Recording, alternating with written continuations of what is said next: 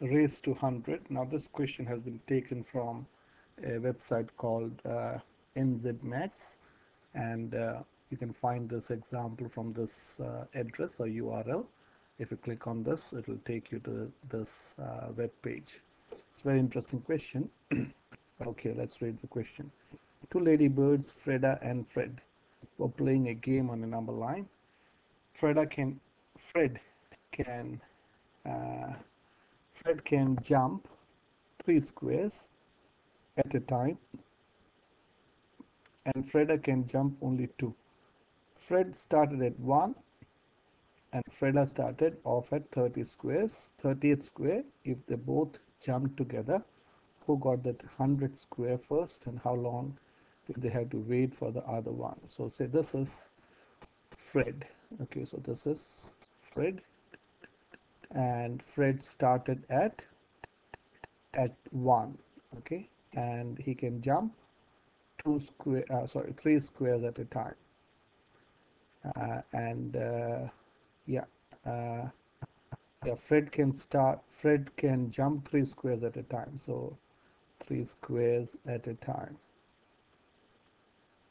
Okay, so let us at a time. Now Freda, this is Fred and this is Freda. Okay, so this is Freda. Freda is starting at 30 and she can jump only 2 squares. Now the question is, who reached the 100 square first? Okay, now basically the question is, how many jumps did it take for Freda to reach 100? So I've gone only from 1 to 40 just to explain. So what does this mean? So Fred started at 1 and he started at 1. Okay, after the first jump, so let me put a 1 like this. After the first jump, he was at 4. So he started at 1, he is at 4. The next jump he is at 7. The next jump he is at 10 and 13 and so on. So the question is, after the second jump, Fred is in 7. After the third jump, he is on 10 and so on. And finally they reach 100. Fred reaches 100. So the question is, after how many jumps Fred reached 100? So let us make up a table, a simple table. So let us say J for jump, and say this is number.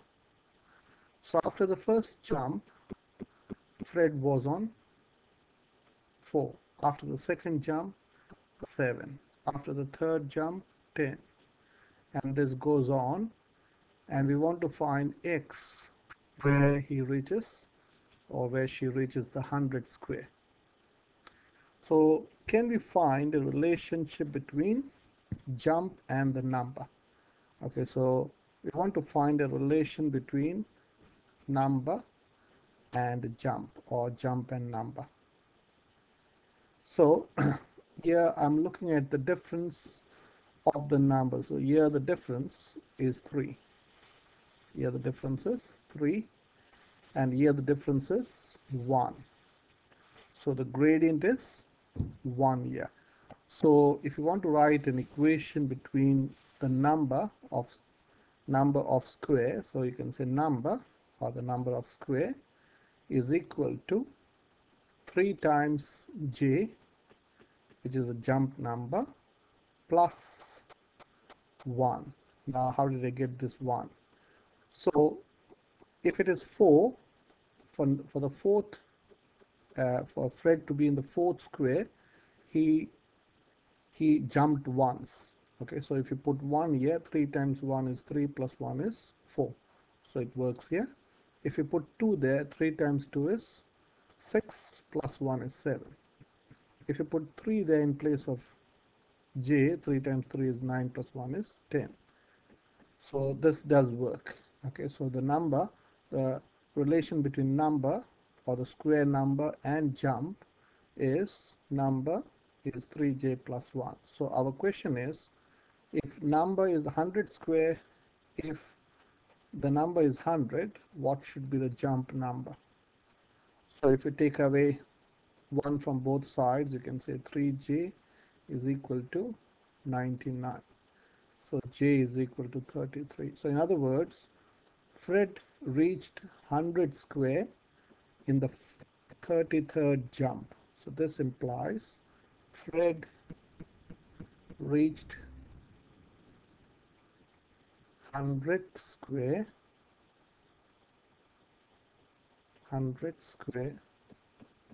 in 33 jumps. In 33 jumps. I hope that's clear. So let's look at Freda. Now Freda started at 30. Freda is starting at 30 and she can jump only 2 at a time. So 2, so this is 32, this is 34 and 36 and so on. So let us make again a column of, say, the jump number j and the square number, which is this. So after the first jump, Freda was at 32. After the second jump, 34. After the third jump, 36, and so on. So here you want to reach at x. Let us name that as y here. So yth jump corresponds to the 100 square. So again here the gradient is, here the rise is 2, and here the run is 1. This is the vertical change and this is the horizontal change. So here the number, the relation between number or the square number and the jump number is 2j plus what? So I will think like this. 2 times 1 is 2 and I want to get to 32. So 2 times 1 is 2. It has to be 30. 2 times 1 is 2 plus 30 is 32. 2 times 2 is 4 plus 30 is 34. 2 times 3 is 6 plus 30 is 36. So let us put now 100 in place of the square number. So 100 is 2j plus 30. So if you take away 30 from both sides, you can say 70 is equal to 2j. So j is equal to 35. So what does this mean? This means Freda reached the 100th square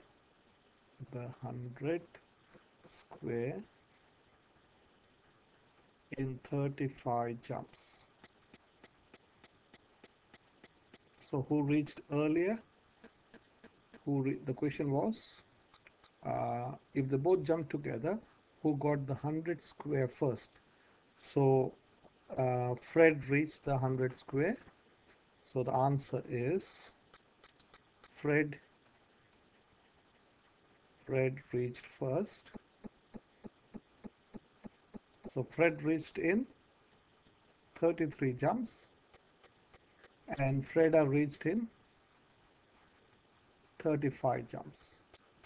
So Fred had to wait. So you can say this implies Fred had to wait for how many jumps? For 2 jumps of Freda.